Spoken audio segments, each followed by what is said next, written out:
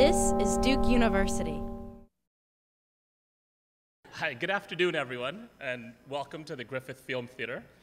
My apologies for squinting. I'm usually on the back end there.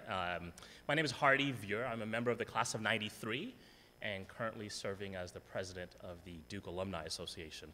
I had a freshman class here, political science, in the back row, and I was notoriously late and always asleep. That won't happen today, at least the asleep part, not with Dr. Hare. So what is human about our mind and brain, and how did it get that way? Well, Dr. Brian Hare is one of Duke's leading experts in answering these questions. Dr. Hare is an associate professor of evolutionary anthropology and a member of the Center for Cognitive Neuroscience, which is a division of the Duke Institute for Brain Science. Dr. Hare also leads the Hominoid Psychology Research Group, which compares the psychology of hominoids and seeks to identify which features of human social problem-solving abilities have evolved since humans, bonobos, and chimpanzees shared a common ancestor. In addition, the center compares the psychology of various primates, for example, lemurs, and non-primates, such as dogs, to identify cases of psychological convergence, which may provide a unique opportunity to infer how human-like social skills have evolved. In his spare time, Dr. Hare founded the new Duke Canine Cognition Center, which is dedicated to the study of dog psychology and understanding the flexibility and limitations of dog cognition. There, people bring in their pet dogs to the center and work through some problem-solving games to better understand the effect of domestication on dog cognition, identify breed differences in problem-solving abilities, and generally understand the limits of dog cognition. And another goal of the center is to better understand how we might help dogs be more effective companion animals, for example, in helping the disabled and the detection of substances. Featured in documentaries and widely published, you may have seen him in Nova, Dr. Hare's new book, The Genius of Dogs, was written with his wife, Vanessa Woods, and is due out next year. Please help me in welcoming Dr. Hare to the stage. Okay. Nice introduction. So, you guys can hear me in the back. That's very important to me. You can hear me? Fantastic. Okay. Well, it's a real pleasure to be here, obviously, to talk to Duke alum and tell you a little bit about the research going on here at Duke.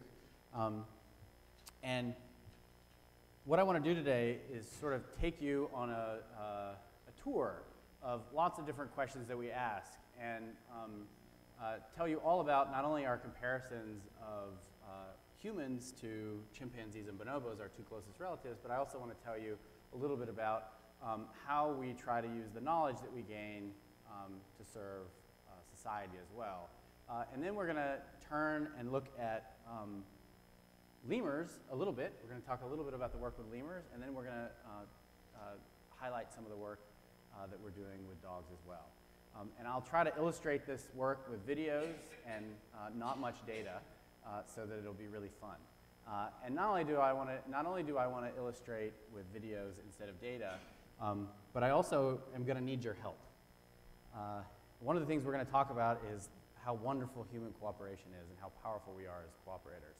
So I'm hoping that people are going to be interested in volunteering to participate in a couple of experiments. So already start thinking if you feel up to that. It's a small crowd still, so you won't be embarrassed in front of that many people. Okay, so that's number one. And then number two is, before I forget, I just want to emphasize that one of the really fun things about what I do is, first of all, I started doing this type of research when I was 19 years old at Emory University. In fact, I came to the Duke Lemur Center and was handed one of my greatest scientific defeats when I first tried to study lemur cognition. And thankfully, I work with lots of Duke undergraduates who are incredibly talented and far more creative than I was and have come up with fantastic ways to study these animals. But what I want to emphasize to you is that a lot of the research you're going to see today is driven by undergraduates at Duke. One of our major emphasis is to make this research accessible to freshmen, sophomores, juniors, seniors, and we have many, many undergraduates that participate, and a lot of especially the lemur and the dog work is impossible without undergraduate help. Okay, so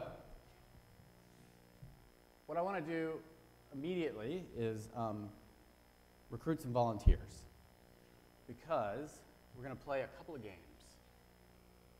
But before we do that, let me just get some water here. Who thinks they might want to play a cognitive game? Okay, great. We have some brave people. All right, y'all come down here. Awesome. Okay. So do we have anybody else who is just itching to play a cognitive game? Because I want to make sure everybody, if there are other people who would like to do this. And I would say that I've already got sex skew in my sample, so we've got problems here of how representative this will be. Okay. The lady in the back, I think you two can, all right, so what we're going to do is we're going to have these two play the first game, and then we'll have these young ladies come play the second game. How's that sound? Okay. So, it's very simple. What I'm going to do is I'm going to give you a board that has some instructions on it, and one of you is going to read the instructions to the other, and the other person just has to solve the problem, okay? And it's really that simple. So you just have to decide which role you would like. Who feels strong like they're a strong reader? Okay, all right. So Ed's going to read, and Paul's going to try to solve the problem. Okay. All right, so here's what we're going to do. So Ed, all you want to do is just read this panel to Paul, and I'll even give you this microphone. We can turn this on so that everybody can hear you really, really well. You want to use the mic.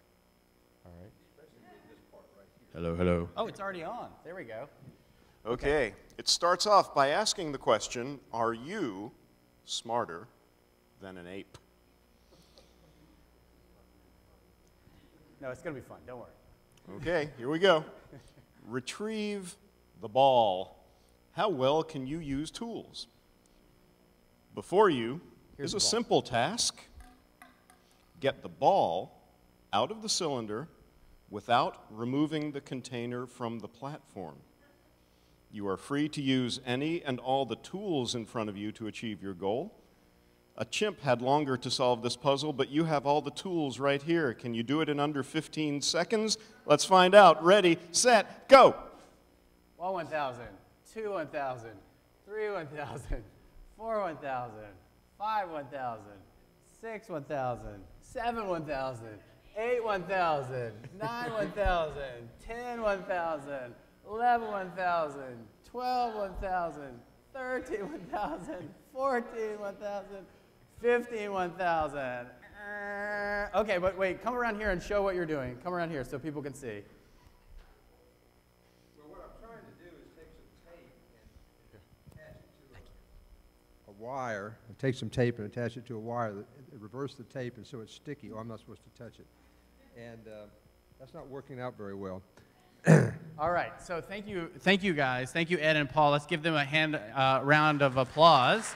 Don't go anywhere because I want to show you what your closest relative who lives on an orphanage in Ngamba Island in Uganda, what their solution was to this problem the first time they saw it. And this is young Yo-Yo, who is an 8-year-old chimpanzee. And what I forgot to show you is, hopefully you can all see this from the back, is there's a plexiglass tube just like this one. It's attached to the bars here, and at the bottom is what's the equivalent of like a Duke diploma for a chimpanzee. It's 3 peanuts. Okay, and so she has no tools, so to speak, but she's going to solve this in 15 seconds and immediately use the answer.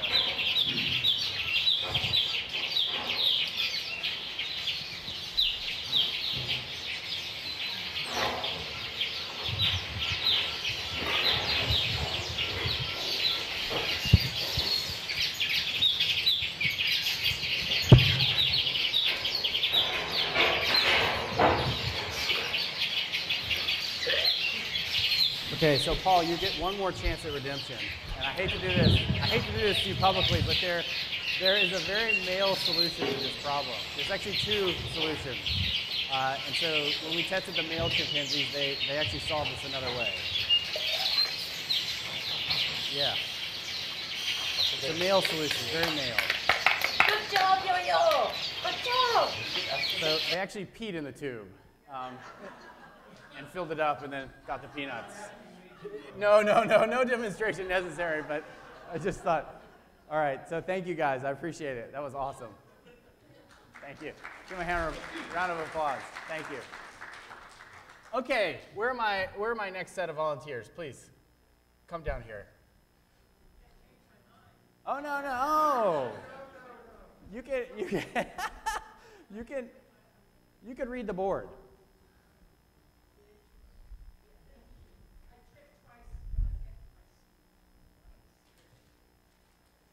This game is better anyway. You're playing for Starburst. Okay. Paul, you were a good sport. Thank you. How are you doing, Meredith? Okay, let's see. This is the front and that is the back. Excellent. All right, so we're going to do the same thing. Tell me your name. Mal. Nice to meet you. Okay, so who wants to read and who wants to play? Okay, Mal wants to read. Very good, very good. So here is the board. No. It's the same structure. Same structure. Okay. There's your mic. Are you smarter than an ape? Get the candy reaching task. Now I'm addressing you. The only thing between you and that candy is some glass. It's all yours. But remember, sometimes when we want something really badly, we just go straight for it. Could an ape ever think of a better way to get something than a human could? The answer is probably yes. Okay, so here's the trick, Meredith, which is I want you to imagine that you're in a situation where I've just placed a starburst on this side, but imagine there's a brick wall all here, okay? And so all you've got to do is get the starburst. So I have the bottom and those two things. Well, the idea is that this is all blocked. Everything's blocked. That's right. Okay, so, and you have, let's say 10 seconds. 10, 9, 8, 7. Oh, Meredith, a Duke star. Very good. All right, fantastic. Woo! So I think we've definitely shown a sex difference in cognition here today from Duke alum. Very good. Good job. High five. All right, that's it. So do you guys want some more starburst? Meredith, Mal, would you like starburst? No. Are you the whole bag? Yes, take it. Fantastic. You guys were very good sports. Okay, so it ends up that before the age of 5 years old, young children have a desperately difficult time with that type of problem. And so we went to Kinshasa, This is going on the Democratic left. Republic of Okay, Congo, the left. and played this game with See some if you can do bonobos. the bimanual. And this is the very first trial we gave a bonobo to see if they could solve this exact same problem. Wow.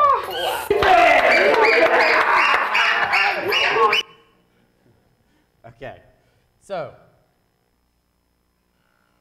research can be fun. That's the first thing that I'd like to communicate to you. We have a lot of fun because sometimes when I've worked in I worked at a zoo in Germany where the experiments we do are available to the public, so you can actually watch the experiments being done as a visitor to the zoo in Leipzig, Germany, and often visitors were, saying, they're just feeding the animals. They're just feeding the animals. But of course, we're actually looking at how they solve problems.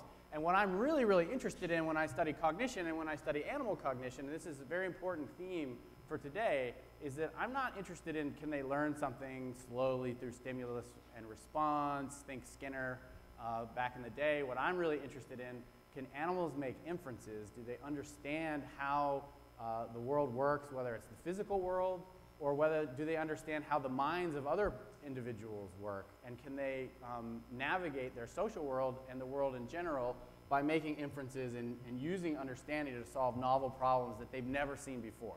And those two games we just played are examples where we found that chimpanzees and bonobos can solve problems spontaneously without any training, and we think that this really represents some flexibility that you only find in other apes. And other apes includes orangutans, gorillas, and of course humans, because what we've learned through comparisons of the genetics of ourselves to other non-human apes is that actually humans are in the ape family. And the reason that we know that is because the surprise was before 1984, if you asked evolutionary anthropologists or paleoanthropologists, you'd say, okay, well, where do humans fit into the taxonomy of the animal world? They'd say, oh, we have this really separate family, and the great apes that we were talking about, they're our close relative, but very distantly related. But what happens is in 1984, people have new genetic techniques. And specifically, we're able to do DNA hybridization. We can compare our genome to the genome of all these great apes. And son of a gun, what happens one morning is chimpanzees and bonobos wake up to find out that they're actually more closely related to us genetically than they are to gorillas. So what a shocker for them. So and the important thing to understand is that, and the shock, of course, is that gorillas, chimpanzees, and bonobos are all furry, black, large monkey-looking things. But it ends up that chimpanzees and bonobos share almost all of our DNA, whereas gorillas do not. And so that's where people realize, oh my gosh, humans are actually in the ape family. Okay, so that's why it's really fun to study these species, because I can use them to answer this first question, which is, what is it that makes us human? But I'm also interested in, so we have our 3 species represented here, but I can also try to answer an even more difficult question, which is, how did we get that way? And I do that by studying dogs at the Duke Canine Cognition Center, which I'm really happy that we have this on campus. We're actually the only university that has an on-campus Canine Cognition Center, so we're first. And so we can study dogs to answer questions about how did we get that way, and of course we're so lucky to have the Duke Lemur Center to work on this question as well. All right, so another quiz for everybody. Is this a bonobo? Raise your hand. Okay. Is this a bonobo? Raise your hand. All right, so this is the chimpanzee on this side, and this is the bonobo on this side. Okay. And here's what's confusing, is everybody's heard of a chimpanzee, almost nobody's heard of a bonobo. And we're going to talk more about bonobos and why they're exciting and interesting. Because when I first learned about bonobos, they blew my mind. I couldn't believe that I had never heard of them. And it makes knowing about chimpanzees even more exciting, and thinking about human evolution as well.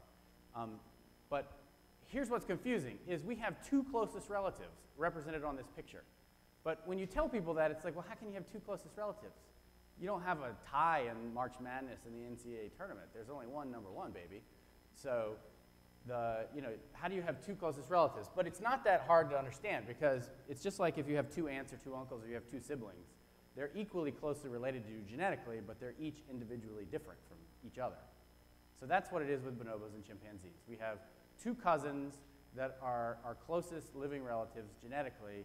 They're different from each other, just like 2 cousins would be, but they share equal amounts of DNA with us. Okay, so I hope that helps.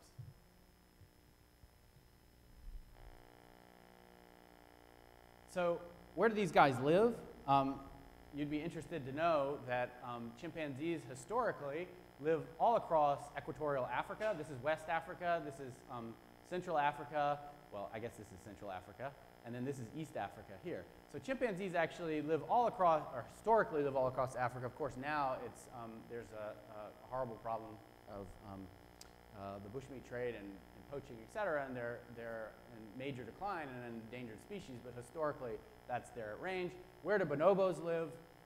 Well, about 1 million years ago, the Congo River shows up, and it divides the common ancestor of bonobos and chimpanzees into 2 areas where they are now separated. And the only place you find bonobos in the wild is in the Democratic Republic of Congo. And the irony of this will become very clear as we continue. So you have 2 species that live what's called allopatrically. They're not sympatric. They don't live in the same place. They live in 2 different places, and that's what allowed them to evolve and be very different from one another. Okay. So the reason that it's so exciting to have these 2 relatives to think about is because there are a lot of things that I could ask you, and actually we have educational programs where we go out into the schools and ask school children this all the time. What is it that you think is unique about humans? And they have so many amazing ideas, and you can fill a chalkboard full of all their ideas. But what's so cool is that when you're studying bonobos and chimpanzees, you can ask questions about your ideas about what you think it is to be human, but you can look at a close relative that's genetically almost identical to you, but has no social norms to speak of, has a culture, but is very, very depauperate relative to humans, and of course is without language. So you can ask, what is the biological basis of things like sociality and economic preferences in complex societies, because these animals live in large groups and have complicated social lives, any soap opera you've ever adored is boring compared to what you could see at the zoo if you knew the individual animals in the enclosure. And so what you can learn is what is going on cognitively or psychologically in an animal that's almost genetically identical to us but has no culture, has no language. All right, so we ask all sorts of crazy questions of these animals, such as how do they form trusting relationships? Do they negotiate? Do they have risk preferences? Do they have sex differences? Why do they coerce each other when they do? Is their dominance hierarchy egalitarian or is it despotic? And why is it egalitarian or despotic? Do they share? Why do they share? When do they share? Are they capable of deception? Why do they deceive? Who do they deceive? Are there differences between the two species? Do they punish each other? Why do they punish each other? Does one species punish and the other doesn't? And we can look at things like xenophobia, and of course, we can also look at things like lethal aggression. Why is it that some species may kill individuals of the same species and others don't? So what I want to talk to you about first is lethal aggression in chimpanzees, and then second, I'm going to talk to you about risk preferences in bonobos and chimpanzees, and comparison between the two species. Okay, this is a horrible slide. This is probably the worst slide of the whole talk, because this is humans at their worst. This is a slide from National Geographic totting up genocide at the hands of humanity, basically humans killing each other and doing it quite well between 1900 and 2005. And of course, the Americas are left out, but if you went back another 100 years, the United States would be, have a quite big circle there for what happened to the Native Americans, of course. So the point of this slide is, I'm just like Indiana Jones. I think that he always has Nazis as the bad guys, and they're really a great bad guy to have because it's such pure evil. It was all so clearly planned ahead, et cetera, et cetera.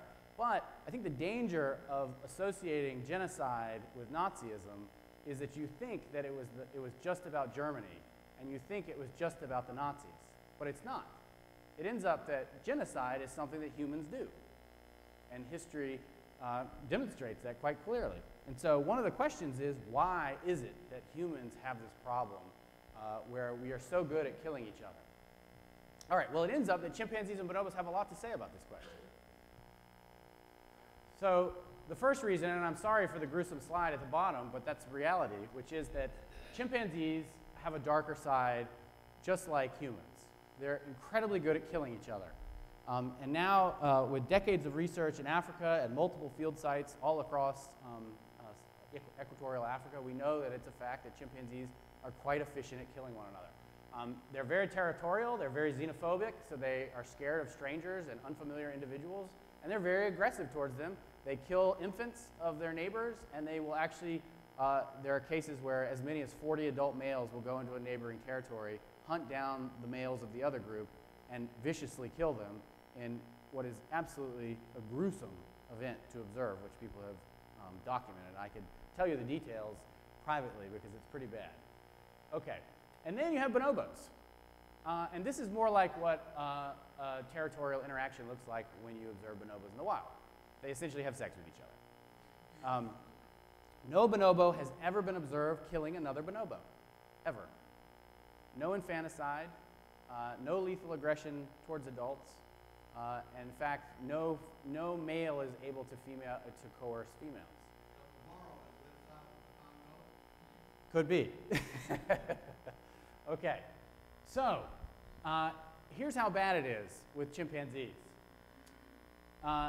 This is a comparison, and this is one of the only data slides I'm going to show you, but the reason this is important is that when a comparison was done between different cultures of humans, this is the rate at which chimpanzees kill one another, two different measures of the rate at which they kill one another in comparison to farmers, pastoralists who live in developing countries, and then people who are still living without agriculture. They're called foraging populations, they're hunter-gatherers. And when you look at the rate of lethal aggression in humans and you compare it to chimpanzees, the data that we now have available from about 60 years of research, it's very similar. And so what this suggests the possibility is that lethal aggression in humans is not simply driven by culture necessarily. There might also be a biological basis to what we're doing to each other. And actually, it's shared with chimpanzees. And this is an amazing paper and also equally disturbing, which is that now we have fantastic data from a population of chimpanzees that live in Uganda. This is the Ngogo group of chimpanzees, and this is a map representing their old territory in dark gray and their new territory that they have now annexed by killing 30 chimpanzees in the neighboring group over an 8-year period. They systematically hunted down their neighbors, killed them, took their territory, and all the females in their group. Okay, so the question then is there a biological basis for this? And the only way we can figure out what's going on is, of course, by looking at our close relatives. All right, but the fun and amazing thing is that we also have another close relative, thank God. And bonobos are actually the only peaceful ape. So how do they do it? Well, what they do is they actually turn on its head the normal situation in nature. Regardless of what species you look at, almost inevitably, a larger animal is going to be dominant to a smaller animal. Anybody who's had pets or dogs or anything else, maybe small kids, you have a kid who's slightly older than the younger kid. The older kid is going to pick on the younger kid because basically they're bigger. They can. Okay, that's the normal rule, right? Well, guess what? It don't work in bonobos. Little Mimi here, who weighs 33 kilos, is actually dominant to Tatonga, who weighs 46 kilos. Okay, so how do they do it? That's one of my questions I really need to answer. Well, they do it with girl power. And what do I mean by that? Well, it ends up that bonobos have found the solution to the problem that chimpanzees and humans have not solved, which is that females do not tolerate male aggression, period. So if a male bonobo like Tatonga, who Tatonga really, really wanted to be a male chimpanzee, if a male bonobo tries to be a male chimpanzee and coerce females and actually force them into mating with them, beating them in order to intimidate them so that they'll mate with them, etc., the first thing actually that a male chimpanzee does when it starts to go through puberty is it starts to beat its mother. It beats up its mother, dominates its mother, and then starts working on everybody else in the group. Okay, so chimps have a darker side. Bonobos, if any male chimpanzee, or sorry, bonobo tries to do any of that, all the female bonobos in the group gang up on that individual and beat him up. So no individual male can overcome 8 females chasing them through the forest. And therefore, bonobos do not have male aggression.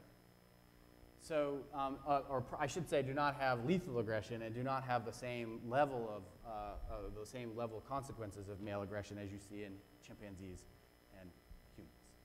Okay, so how do the females stick together though? Because here's the remarkable thing. Chimpanzees, females immigrate when they go through puberty into a new group. They're not related to anybody in the group, so they have no relative to support them in fights. So you've got males beating you up and no females who are related to you. Why would anybody want to support you anyway? Okay, bonobos, it's the exact same situation. Female bonobos leave their natal group and they transfer into a new group with all sorts of unrelated females who they don't know.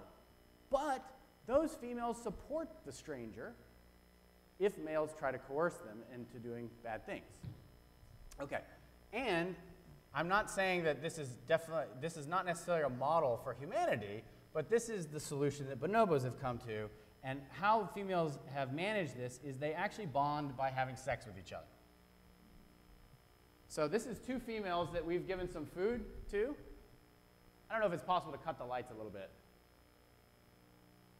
These are 2 female bonobos, and you're going to see that they are actually going to share the food.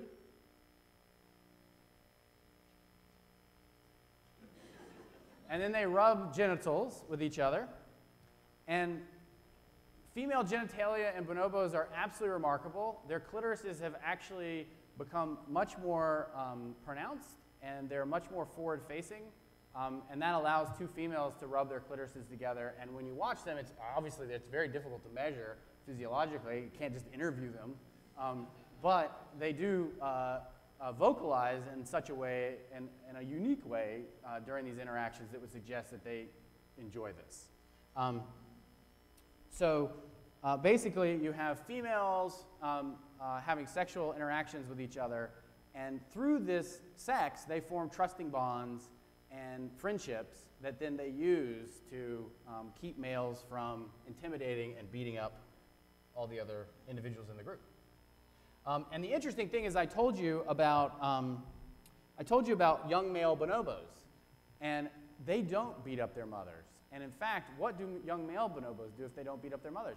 Well, if you're a juvenile bonobo and bonobo male and you would like to be successful at mating, the last thing you do is beat up your mother, because your access into the social network is through your mother.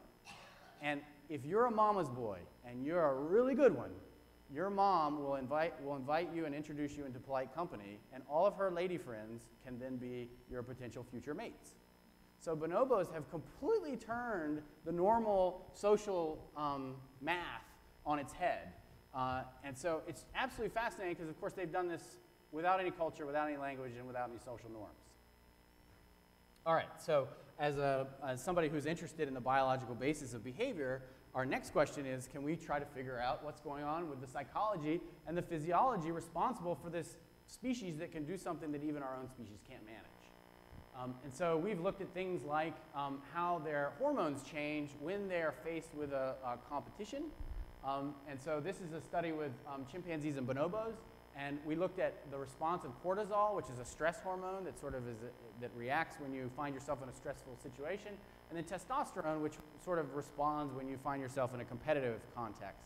And we basically gave food to chimps and bonobos like you just saw in that last video, and then we got saliva, we got them to give us some saliva, and then we looked at the response of these hormones after they were in this competition, okay? Well, actually before and after, and compared the before and after. And what we see is that chimpanzees, much like human males, have no change in their cortisol, but they have a big change in their testosterone. So basically, they get put in a context where it involves a lot of competition potentially. They have a huge rush in testosterone, and they're ready to try to outcompete their competitor. Okay? Bonobos, on the other hand, have a very bizarre response that had not been observed in primates before, which is that they have a huge uptick in cortisol and no response in testosterone. And so this is actually consistent with basically a coping mechanism to social stress. And there's some rodents who have a response like this, and the rodents who have this response basically are very passive and use social interactions to build up trust. And they actually often will not have sex, but they hug each other as much as a rodent can. They sort of rub their bodies up against each other until they reduce the stress. Okay, so first of all, what this establishes, there is probably a biological basis, some physiology that underlies the differences we're seeing. This is Tori Wober. I'm just about to go to her dissertation defense. I co-advise her. She's actually at Harvard. And she found and she was the first author in the last paper. She's also the first author in this paper. And we also looked at the development of testosterone, in bonobos and chimps. And what did we find was a big surprise, which I'm not sure I can even explain. Well, not surprising is chimpanzees look just like humans. As you are a male and you get older, your testosterone level goes up. Once you pair bond and have a child, and as you get older, your testosterone levels go down. But when you hit puberty, there's a spike and your testosterones go up. Okay. So that's a pretty normal mammalian pattern that we see in our own species as well. But when we looked at bonobos, you get no pubertal spike in testosterone. What you have is incredibly high levels when they're young, and then you have just a complete flat line. So what we think is going on with this really high level when they're young is that this is driving their libidinous behavior. Because my wife and I have actually done an observational study, and I know it sounds disturbing, but we had to. It was an observational study of infant bonobos having sex with each other, and then looking at infant chimpanzees to see if they have sex with each other. And the answer is, watching infant chimpanzees is very boring. We never saw anything. But the bonobos had tons of sex with each other. So 2- and 3-year-old baby bonobos are rubbing genitals all the time whenever anything exciting is happening. And I think what happens is that they have very high levels of testosterone when they're young. They're basically forming trusting bonds by having sexual interactions. Now remember, this is not intercourse. This is just rubbing genitals. And so then they just go along happily, but then there's no pubertal spike, which is really strange. And that may be related to why male bonobos don't then have an uptick in their aggressive behavior as they enter puberty. But we're working on this, but it's totally fascinating and a fun challenge. Okay, so given that I've just told you that there's these interesting behavioral differences that have been observed in the wild, and the fact that we have this evidence of physiology that being different between these two species, as a psychologist, I got to get in there and figure out what's going on. I got to know, okay? Is it that bonobos really have the cognitive capability? Are they able to actually intentionally, on purpose, prefer to help another bonobo? Is it that when a female bonobo is preventing a male from being mean, is she doing that somehow altruistically? Is she trying to help another individual? Or is it something that's sort of hardwired and there's no capability for them to really even be aware of what's going on? So together with the first Congolese student ever to study bonobo psychology, Susie Kwitwinda, we conducted a very simple experiment that, if I did this with chimpanzees, would have been very short. And the way that it worked is we put a food pile. These are 3 rooms next to each other in a row, and we put a food pile in the room in the middle. And all we did is let a bonobo into the room, okay? With a chimpanzee, the experiment's over. What would they do? Eat the food. That's right. Okay. So, but my student, and actually, because I'd studied chimpanzees for a long time before I started studying bonobos in 2005, I was like, Susie, nothing's going to happen. They're just going to eat the food. She says, no, I've seen them because she lives there and works with them every day. And she says, I've seen them do things where they give food to each other, blah, blah, blah. I'm sure that something interesting is going to happen. So, all right, let's do an experiment. Why not? All right, so what we did is not only did we let this guy in before breakfast, they're very hungry in the morning, to see if they just eat the food, which is what I thought would happen. But there are 2 doors. And what I thought was going to happen is they would open the one-way key and go into the room to get away from this other bonobo, because I don't want you to watch me as I eat all this delicious food, okay? But they can also, what Susie thought they would do, is they would open the door and actually let this bonobo in and eat together, okay? And intentionally share the food. All right, and that's what they do. They have a huge preference to open the door and let the other guy in. About half the time, about half of the trials, we gave them 10 trials, and about 6 of the 10 trials, they immediately run in, open the door, let this guy in, eat the food together. And they almost never open this door, okay? So if Susie wins, which of course I was just like, this is the coolest thing ever, oh my God, I can't believe this. Okay, but then what we noticed in the first experiment was that the recipient here, half of the time it was somebody that the subject was unfamiliar with. And half of the time, it was somebody the subject knew and was in their group. And actually, we got the strongest sharing towards the stranger, towards the individual the bonobo didn't know, which that was a surprise. Another surprise. So then we said, all right, let's see if this is real. What's going on? So I have the first Chinese graduate student who's ever studied great apes outside of China. So he's working in Africa, and if anybody's been following the growing footprint that China has in Africa, you know that it's incredibly important to support Chinese academics, especially in areas such as this, given that we're working in Africa with these endangered species where China has growing economic interests. So Hippo had the great idea that why don't we, his name's Kenji Tan, but his nickname is Hippo because we butcher his name so badly. He prefers to be called Hippo. So Hippo had the great idea that we should just give them a test between group mates and strangers. So that's what we did. And we let the subject back in again. And here's our one-way keys. And they can choose to just eat all the food like a chimpanzee would. Or they can open the door for a group mate or a stranger. And what we found was they had a huge preference for opening the door for the stranger. Okay. But it gets more interesting than that. And this, even Hippo didn't predict, is they opened the door for the stranger. But guess what the stranger did? That's right. They didn't eat the food. They went and opened the door for the other guy, and then they all ate the food together. Okay. So pretty shocking stuff.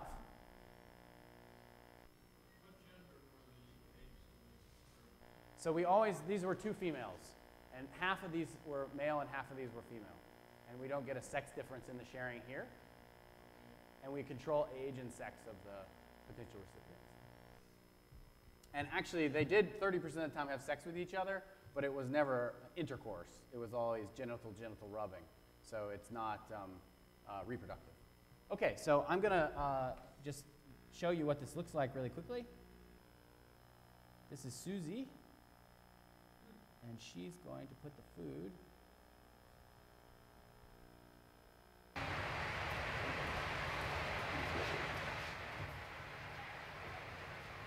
Oops. That's my daughter. That's not a bonobo.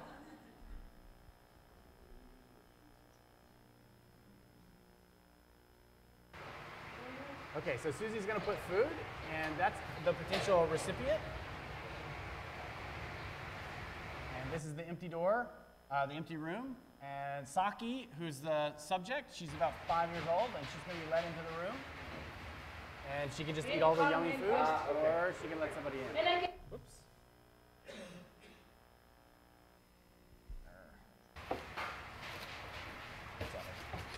Okay, here she comes.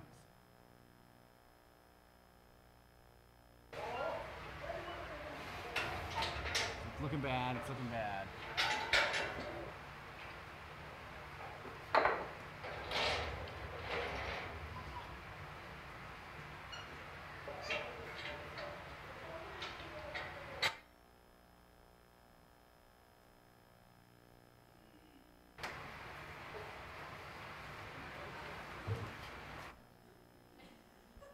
So the interesting control is, of course, if we let the subject in, there's no recipient. They just easily, quickly eat all the food within 60 seconds.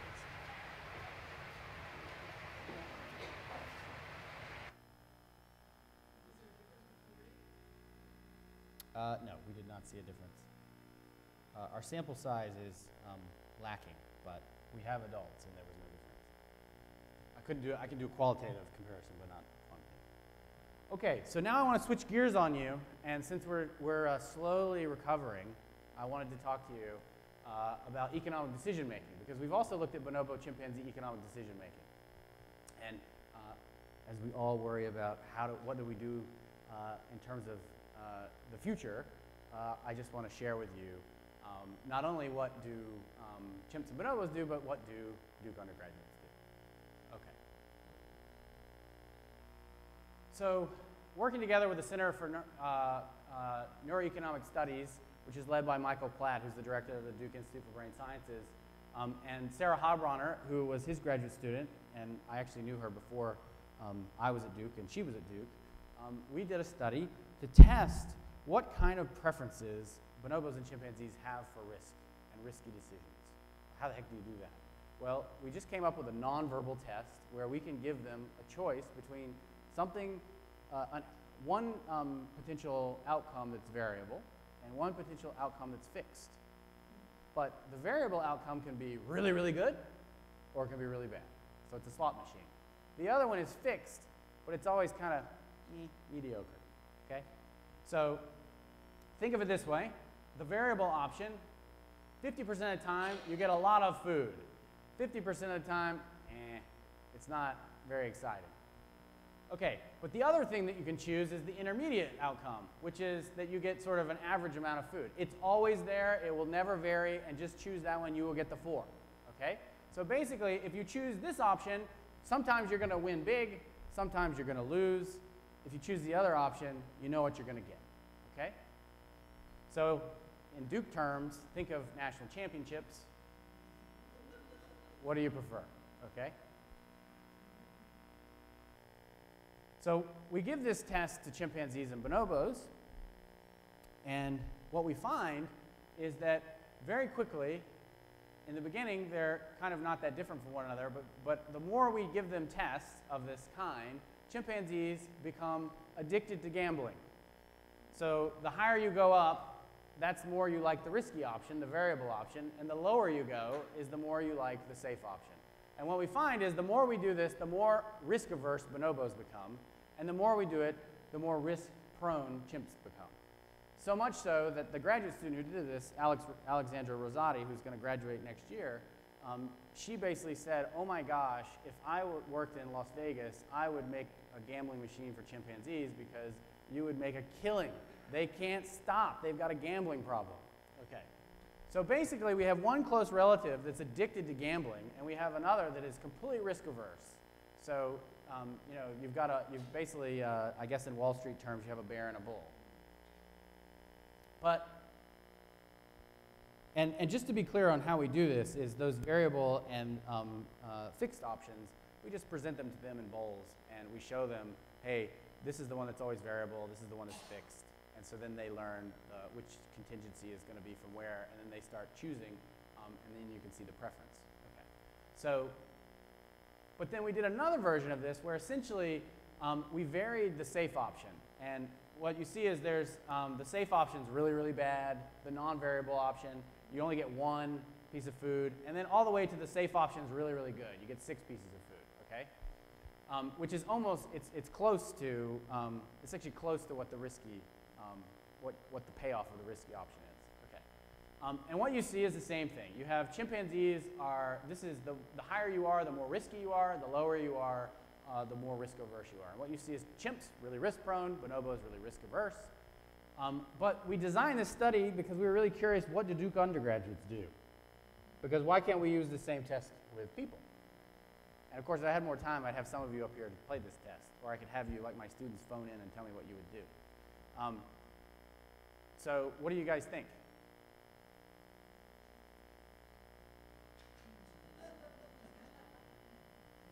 You got it. So Duke undergraduates are chimpanzees. Go for it, baby. All right. So, but it's interesting because then, of course, these are humans playing for food. Food is not the normal currency that you would probably think about in terms of making these kinds of decisions as living in an industrialized nation where you think food comes from a grocery store or a refrigerator. So, of course, it'd be interesting to play this cross-culturally with people who are foraging populations, et cetera. And people have played similar games to this. But we also looked at objects and money. And interestingly enough, what you see is that it doesn't matter what you do, you know, Duke undergraduates are incredibly risk-prone, except when you start playing with money. And then they get a little bit more careful.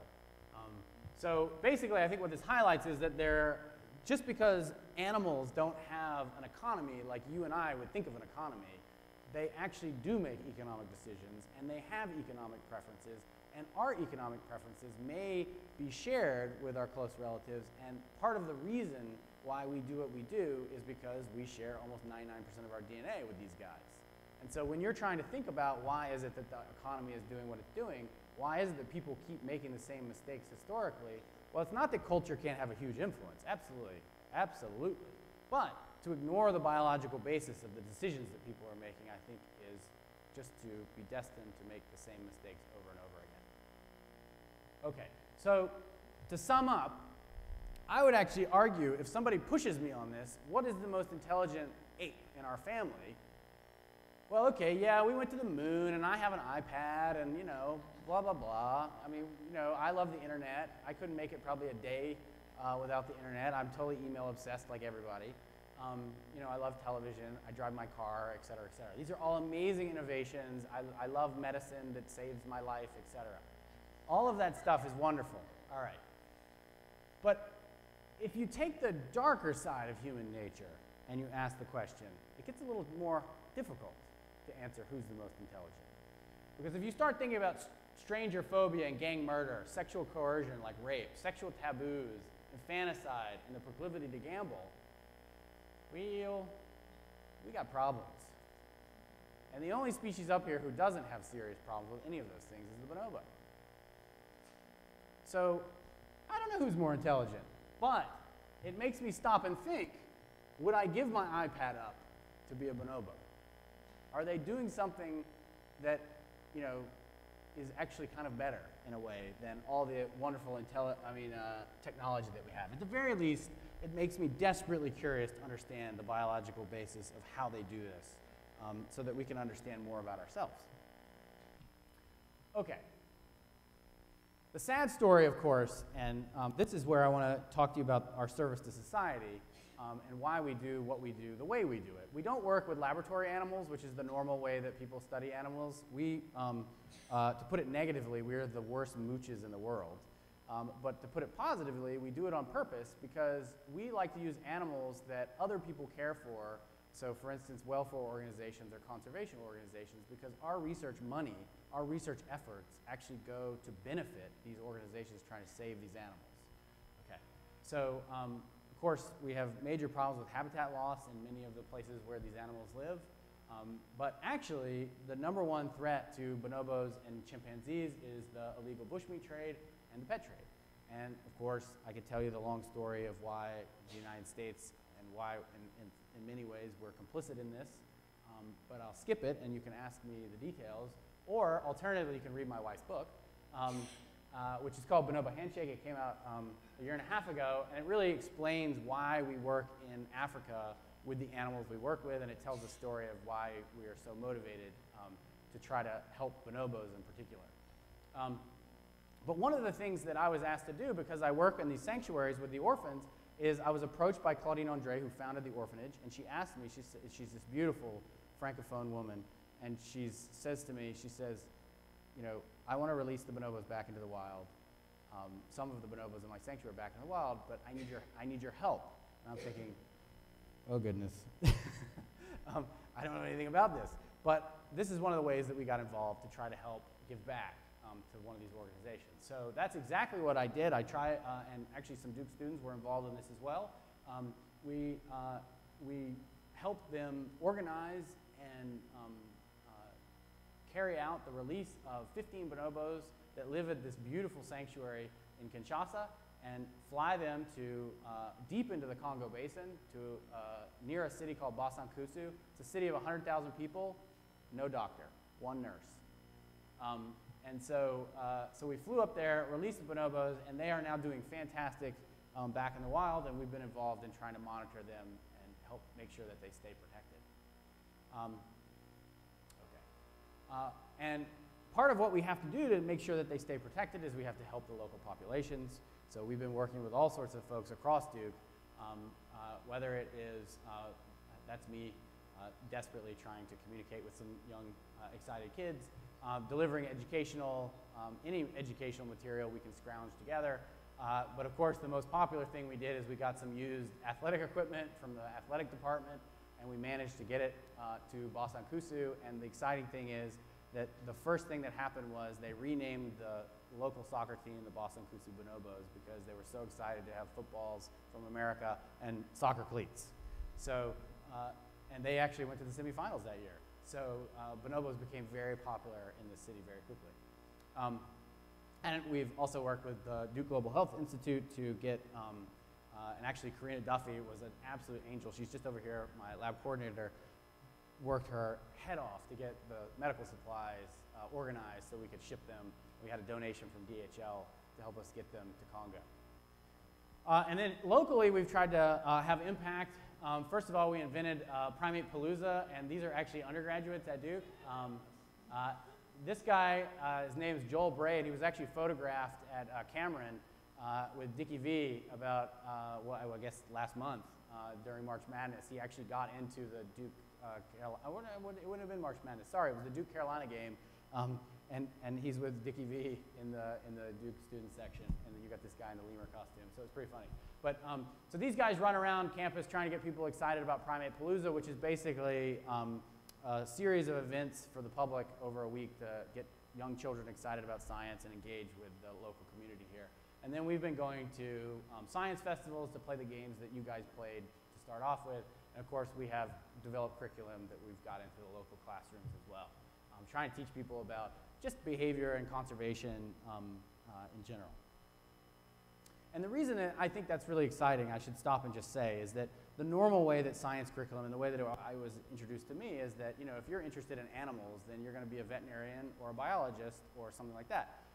No conversation about psychology, cognition, animal psychology, et cetera, which is so accessible and so exciting to little kids. And, you know, it just immediately gets them pumped up that actually science can be fun. It doesn't always have to be hard, and we can really quickly do an experiment and answer a real question. So it's really fun to be involved with. Okay, so my hope is that by doing these comparisons of chimps and bonobos, that we're going to have a better understanding of when our inner chimpanzee or bonobo might be released. But my hope is that we can figure out how to always release our inner bonobo. Okay. And then, of course, for us to be successful in saving our close relatives in Congo in particular, this is Claudine Andre, who we work with, and of course the Jane Goodall Institute now has their long-term database here. Ann Pusey is the chair of our department, so we're very lucky at Duke to have a completely unique data set and the collaboration we have with the Jane Goodall Institute. But the point is, for us to be successful, we're going to have happy and healthy humans in Congo, so that's what we're working towards. Okay, so with what energy you guys have left, I want to turn now to my second question: how did we get that way? And the reason that we're studying lemurs is because we're trying to figure out, the wonderful thing about the Lemur Center is they have so many different lemur species.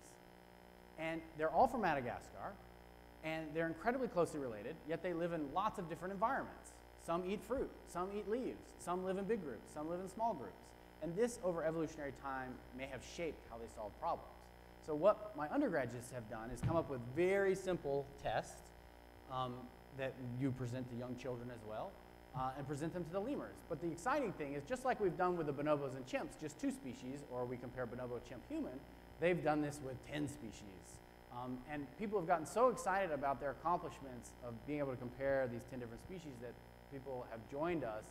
And now we've got, one of our projects, we have people from, 14 different laboratories across, from 7 different nations are contributing data for a project that started at the Lemur Center. So this is just an example of a very simple test that we can do with lemurs. And what happens is, whoops, sorry about that. Just wanted to stop it so I could tell you. Okay, so what happens is we're just going to put food in this little opaque barrier, and all the lemur has to do is get it out. But then what we're going to do is we're going to switch the opaque barrier to a transparent barrier. Okay, so they know that it's very easy to get food out of the opaque cylinder. But when we switch it to transparent, now they have 2 pieces of competing information. They have their previous success of going around the cylinder to get the food, and then I can see it, so I can just reach for it, except for the barrier is transparent. So what we found is that some species, like this rough lemur here, which you guys hopefully can go see at the Lemur Center, and these are the undergraduates that have been involved in this. This is very easy for the rough lemur. This is, it's getting choppy. Hang in there, video machine. Okay, let me do this another way. I apologize.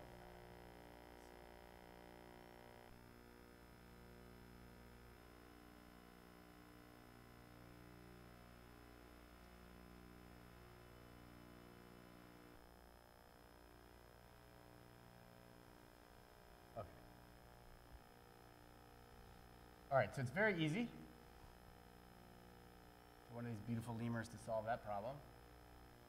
And it's actually very easy for the rough lemur to solve the other problem. So we put the food in there. There you go. There's your little grape. No problem, okay?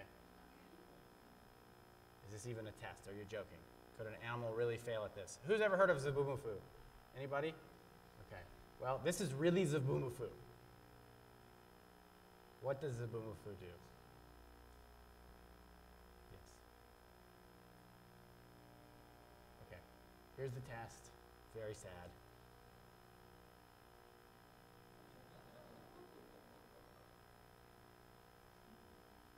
This is actually about the 5th or 6th time that Zabumufu had this test. So. Very difficult. Okay. So the goal here is not to find out what animal is smart or dumb, though. Of course, the goal is to understand why is it that certain animals that eat certain things or have certain types of social systems can solve some problems while other species can solve other problems efficiently and effectively.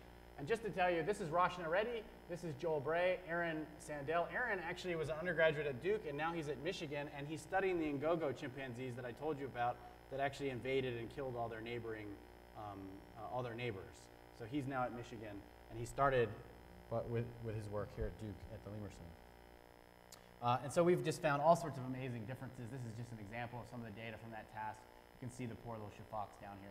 The higher you get, the better you did. They're really struggling relative to the other species. So what we can do, through some fancy analysis, not represented here, of course, is we can try to figure out sort of why is it that some species are really good at this and some species are not so good. Poor shafaks. Okay, but to finish up, what I want to now come down the final stretch here and tell you about why do we have the Duke Canine Cognition Center. And there's so many reasons. And of course, we're very, very excited to be able to study dogs. And it's also very unique that we have a Duke Canine Cognition Center, and it's actually located in the Evolutionary Anthropology program. You can imagine how many times I've had to answer the question, wait, you study human evolution, but you have a dog center. I don't get the connection here. So hopefully I can help you. All right.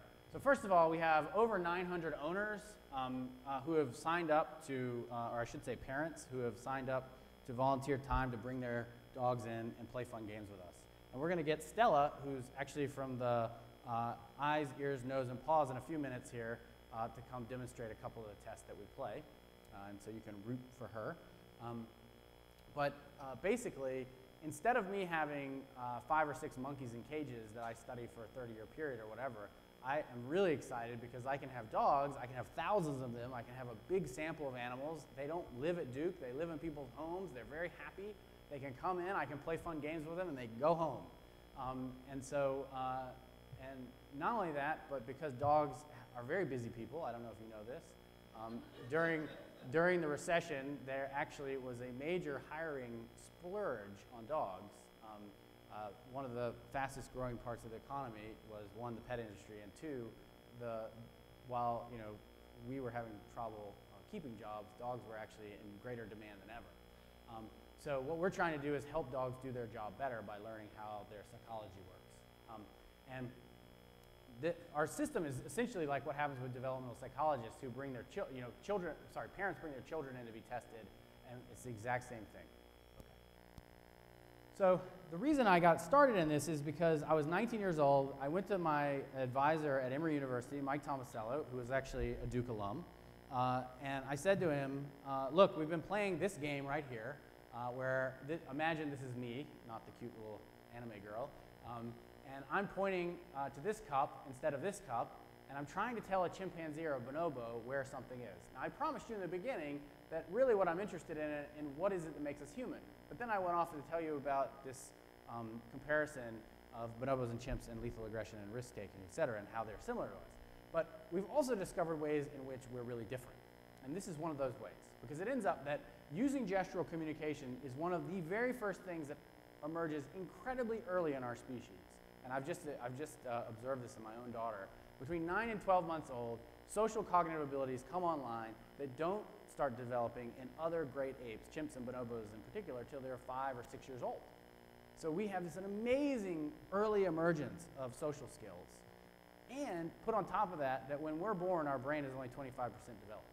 Yet theirs is somewhere between 50 and 60% developed. So something crazy is going on with human brain development.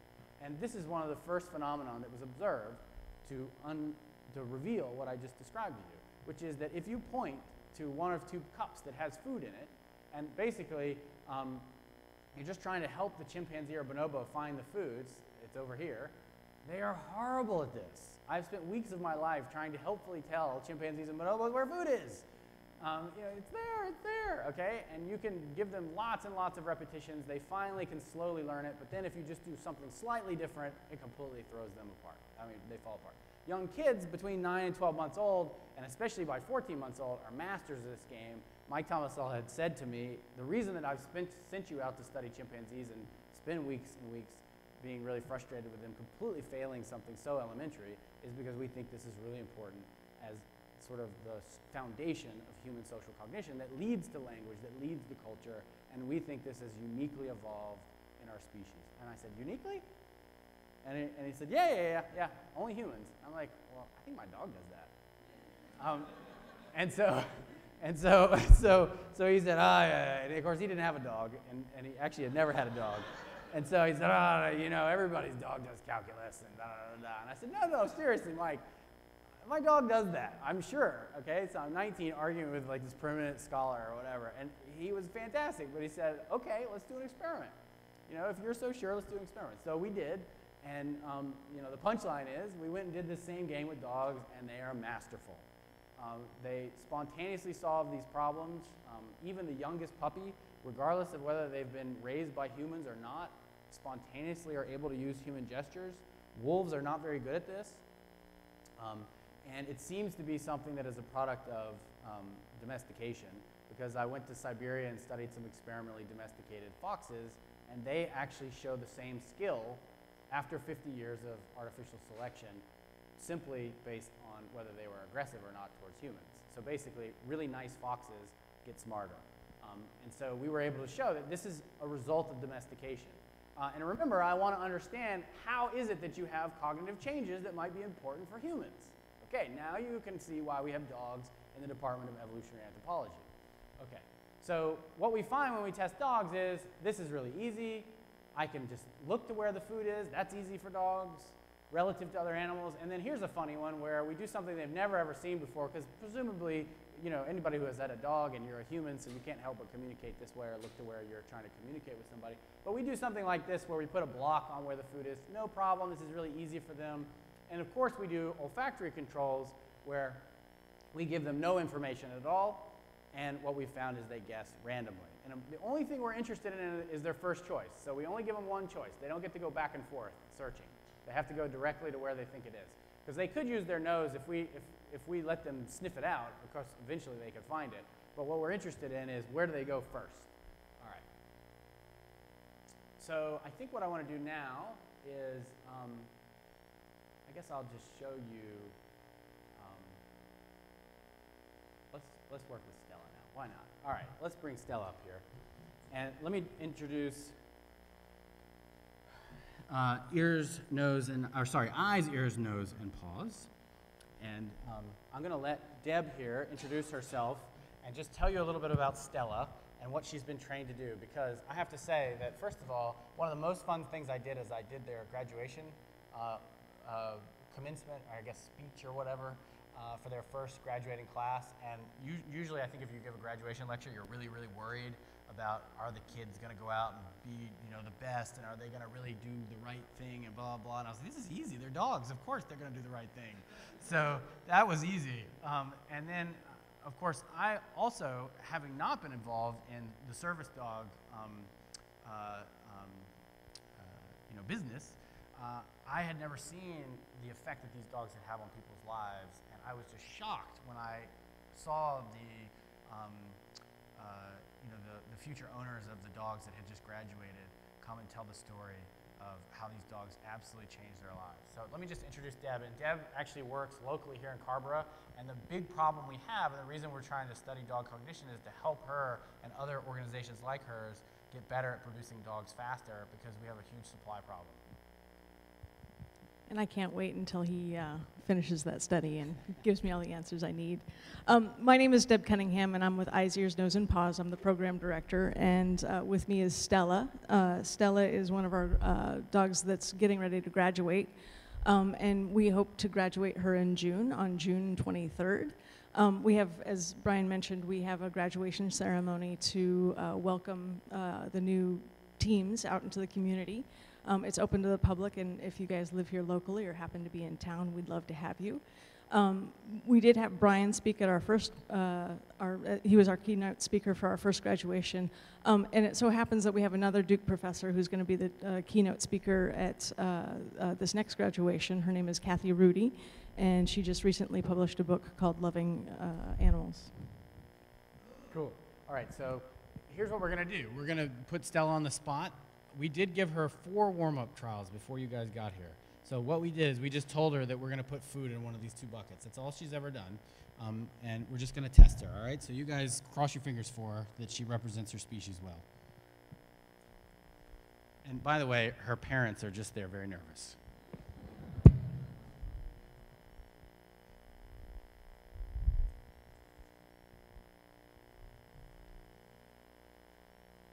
All right, so all I'm going to do is I'm going to hide food in one of the two places. She won't know where, but she knows it's hidden. I'm just going to try to tell her where it is. That's all.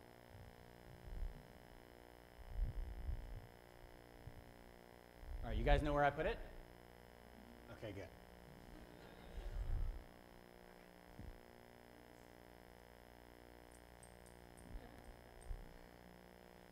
Oh, the poor chimpanzees and bonobos. Okay, you want to do one more?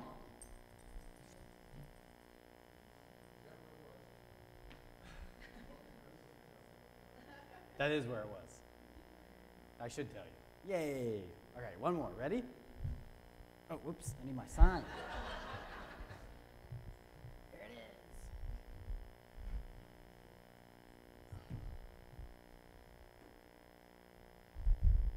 Okay, you guys know where it is?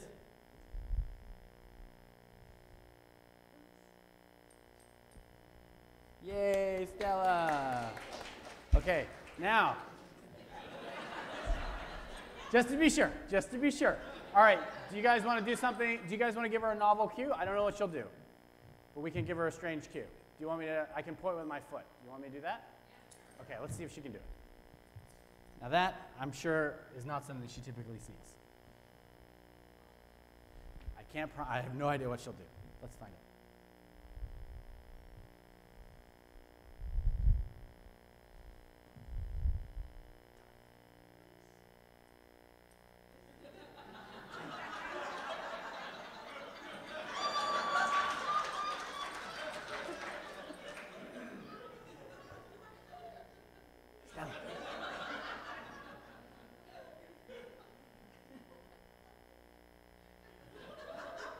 Okay, get it. I'm about to fall over. Go, Stella. Go. You can go. It's okay. There. Okay. You can go there.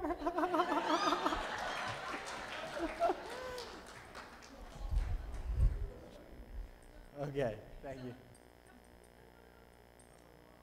Thank you, Deb. So that's interesting. So somebody said clever Hans, which is right. There's a horse that basically people thought could do calculus. And then they did a controlled experiment and they found out that the horse was using subtle cues that its trainer was giving off. And of course it didn't know calculus at all. But clever Hans gets a really bad rap. Because everybody's so disappointed that it didn't do calculus, the horse that didn't do calculus, that everybody forgets the horse had figured out how to trick everybody that it knew calculus. I wish I could have done that in school. And of course, how was Clever doing that? He was using subtle social cues given off by the human to figure out when to stop. And that's exactly what young humans are doing when they're trying to first figure out how to interact with adults and learn culturally. So what seems really stupid and unimpressive is actually, what I would argue, one of the crucial first steps to becoming human. And so you don't see that in chimpanzees and bonobos, our closest relatives, but you do see it in dogs who are incredibly distantly related to us, but you don't see it in wolves. So I think actually domestication is an incredibly powerful force that shapes animal psychology in interesting ways that we can make conclusions about how psychology has changed in some animals. Okay, and then just to tell you, really seriously, I'm not joking when I say that chimpanzees are not very good at this. This is my good friend Fifi, and I'm going to hide a grape. And this is the test where there's a novel cue. Okay, where is it, guys? All right, so you can do this over and over. She scratches her head. You can do this over and over, and Fifi really is a chance, doesn't know where it is. All right, and then for all the dog lovers, but sad for anybody who loves great apes, this goofy-looking mutt who's never seen this problem before does the same thing.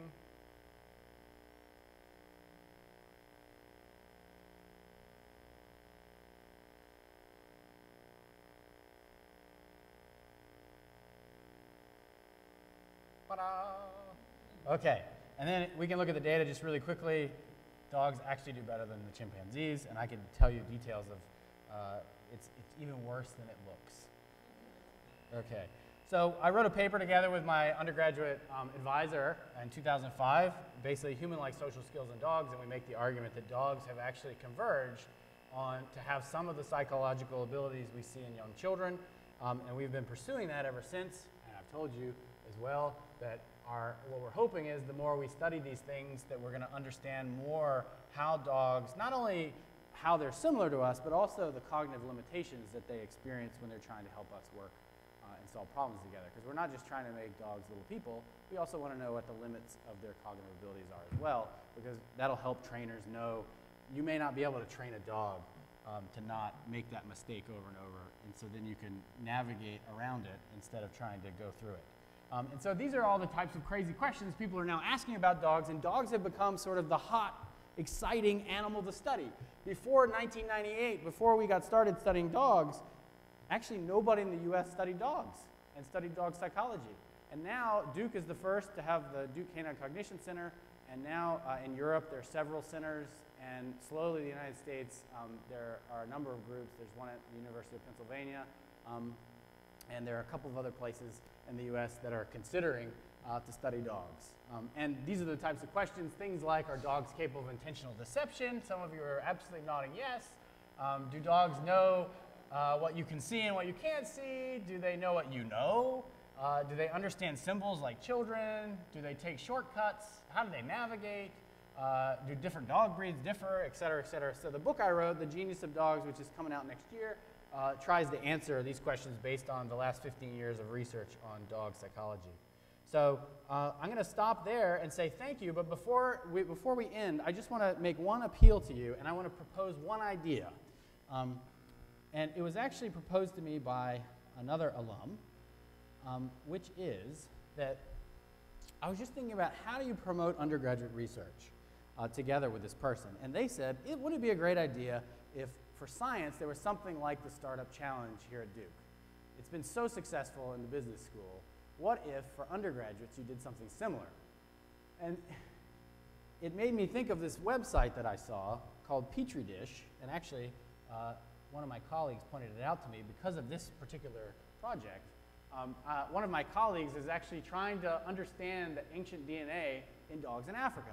But because this is sort of an untraditional project and it's going to have lots of undergraduate involvement, he's having difficulty attracting funds. So they made a YouTube video, they went to Petri Dish, and they proposed their idea. And they've raised $3,000.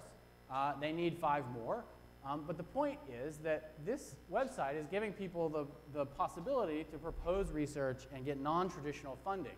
And it just made me think, together with this person who actually suggested this, that what if Duke just did this on its own?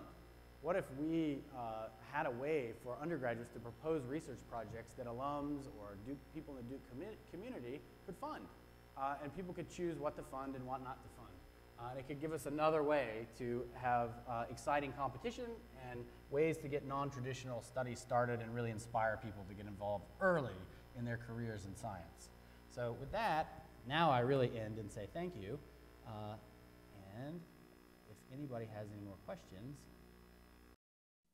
Produced by Duke University, online at duke.edu.